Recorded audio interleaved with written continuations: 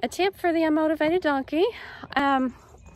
Just a tip that, I mean, I've noticed with some of my donkeys when they get here and they're not motivated, they're just like, that's just their nature. They're just not a super forward, motivated donkey yet. A tip, keep your energy level up. Because as soon as I notice that my energy level's like, ugh, they do the same thing. I will notice them getting less and less energy. The less bubbly I am, the less energy they give me. It's like they feed off of my energy. One of my donkeys, Jeb, he's not an unmotivated donkey. He's pretty forward moving, but if my energy level goes down, his energy level goes down.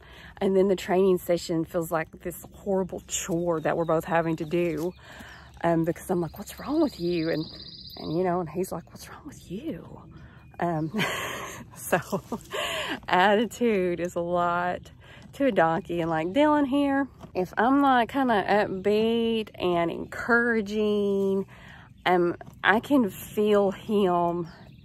I mean, he is noticeably less engaged, and he stops wanting to even deal with me.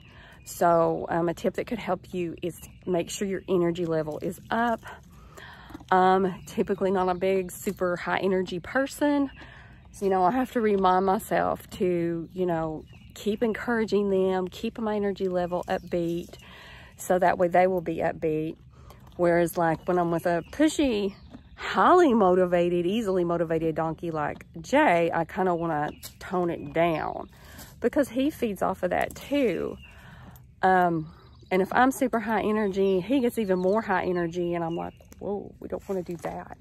So just another tip, if you're dealing with an unmotivated donkey, to keep that energy level up and positive. Only treat them when you feel like it's really going to make a difference, because so often with an unmotivated donkey, they don't really care. So only treat them when you think it's really going to make a difference, and don't over treat them to where they're like, well, I don't care, I'm just going to get a treat whenever anyway.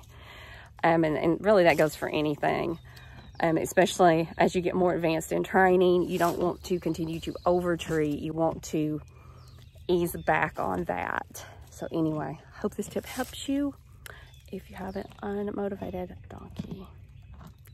Dylan looks pretty motivated right now though, doesn't he? Okay, Dylan, we got to finish the mile.